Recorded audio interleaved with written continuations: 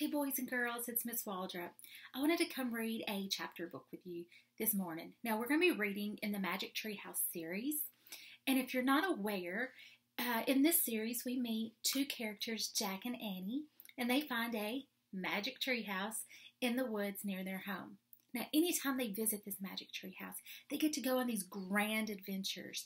And while they're on these adventures, they get to solve riddles and mysteries. And once they've solved their riddle and mystery, they get to come back home and they wait for the magic treehouse to reappear and their next big adventure.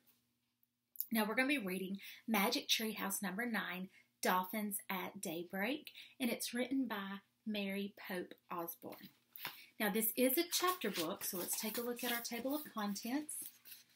I am only reading the first 2 chapters to you today, but make sure that you come back every day because the other first grade teachers will be reading the rest of the book to you this week.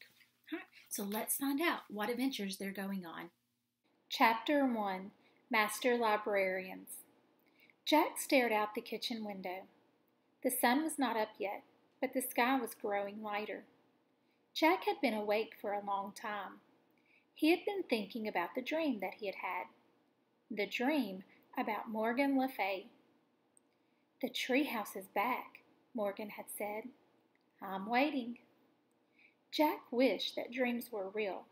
He missed Morgan's magic treehouse. "Jack!" His little sister Annie appeared in the doorway.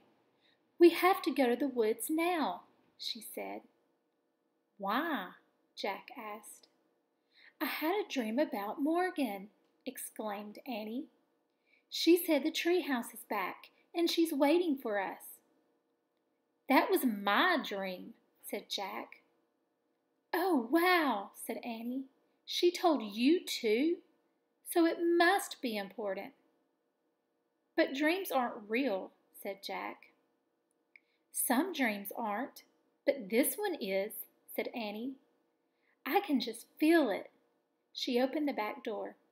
"I'll see you later." Wait, I'm coming," said Jack. He raced up the stairs. Having the same dream must mean something, he thought. He grabbed his backpack and threw his notebook and pencil into it. Then he ran downstairs. "We'll be back soon, Mom," Jack called into the living room. "Where are you going so early?"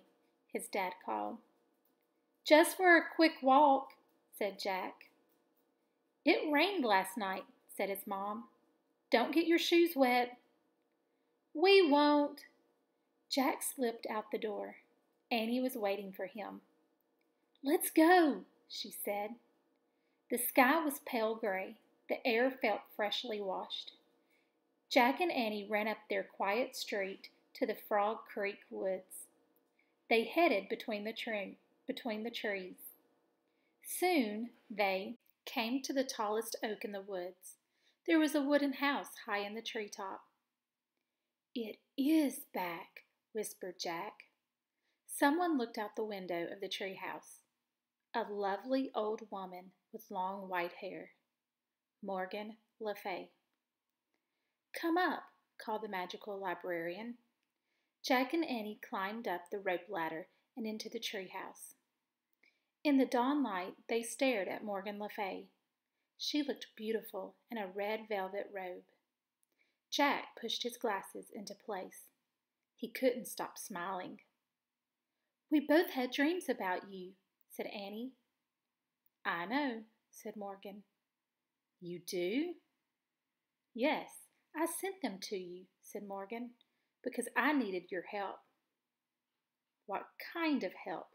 said Jack. "Merlin the magician has been up to his tricks again," said Morgan, "so I haven't had any time to collect books for Camelot's library." "Can we collect them for you?" asked Annie. "Yes, but in order to gather books through time, you must be master librarian," said Morgan. "Oh, well," Annie said sadly. "But you can become master librarians," said Morgan, "if you pass the test." "Really?" said Annie. "What kind of test?" Jack asked. You must show that you know how to do research, said Morgan, and show that you can find answers to hard questions. How? Said Annie. By solving 4 riddles, said Morgan.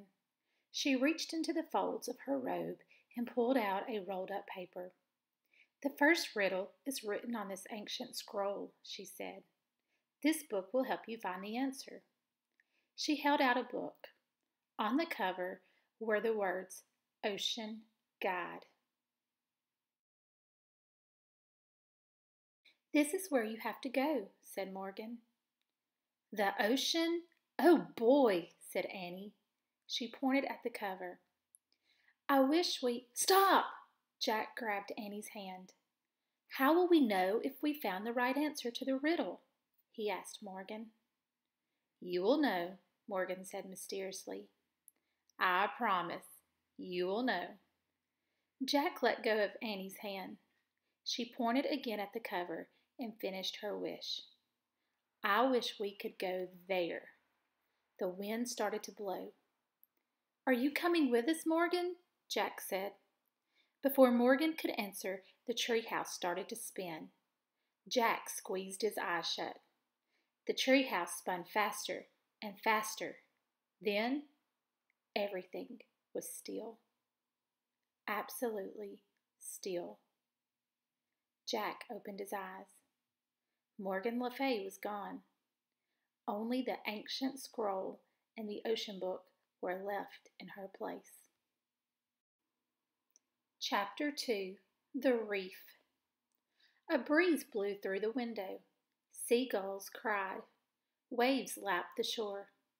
Annie picked up the riddle scroll. She unrolled it. Together she and Jack read the riddle. Rough and gray as rock, I'm plain as plain can be, but hidden deep inside, there's a great beauty in me. What am I? Let's go find the answer, said Annie. She and Jack looked out the window. The treehouse wasn't in a tree. It was on the ground. Why is the ground pink? Said Jack. I don't know, said Annie, but I'm going out there. I'm going to do a little research first, said Jack. Annie climbed out of the treehouse. Jack picked up the ocean book and flipped through it. He found a picture of a pink island surrounded by water. He read, This is a coral reef. Corals are tiny sea animals. After they die, their skeletons remain. Over time, the reef builds up from stacks of coral skeletons. Oh man, tiny skeletons, said Jack. He pulled out his notebook and wrote, Millions of coral skeletons. Jack! Jack! Come look at this! Cried Annie. What is it? I don't know, but you'll love it, she said. Jack threw his notebook and the ocean book into his pack. He climbed out the window. Is it the answer to the riddle? He called. I don't think so. It doesn't look very plain, said Annie. She was standing at the edge of the water. Beside her was a strange-looking machine. Jack hurried over the bumpy coral to get a better look. The machine was half on the reef and half in the clear blue water. It looked like a huge white bubble with a big window. Is it a special kind of boat? Asked Annie. Jack found a picture of the machine in the ocean book. He read, Scientists who study the ocean are called oceanographers. Sometimes they travel in small diving vessels called submersibles, or mini-subs, to study the ocean floor. It's a mini-sub, said Jack. He pulled out his notebook. Let's get inside it, said Annie. No, said Jack. Actually, he did want to see what the sub looked like inside, but he shook his head. We can't. It's not ours. Just a teeny peek, said Annie. It might help us figure out the riddle. Jack sighed. Okay, but we have to be careful. Don't touch anything, he said. "Don't worry," said Annie. "And take off your shoes so they won't get wet," said Jack. He and Annie slipped off their shoes and socks and threw them toward the treehouse. Then they stepped carefully over the sharp coral. Annie turned the handle on the hatch of the mini sub. It opened. She and Jack climbed inside. The hatch slammed shut. The mini sub was tiny. 2 seats faced the big window. In front of the seats was a computer built into a control panel. Annie sat down. Jack opened the ocean book and read more on the mini sub page. Mini subs have strong hulls to keep air in and protect those aboard from water pressure. Computers are used to guide the mini sub through the ocean.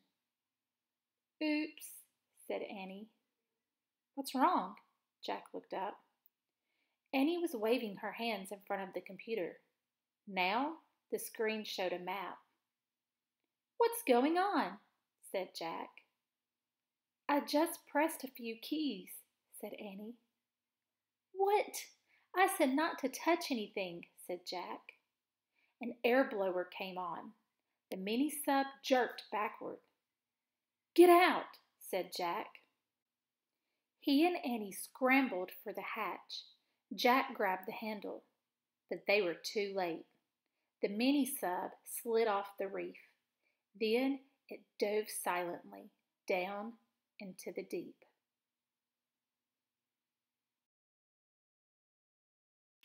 Oh my goodness, guys, I cannot believe this is where the chapter stopped.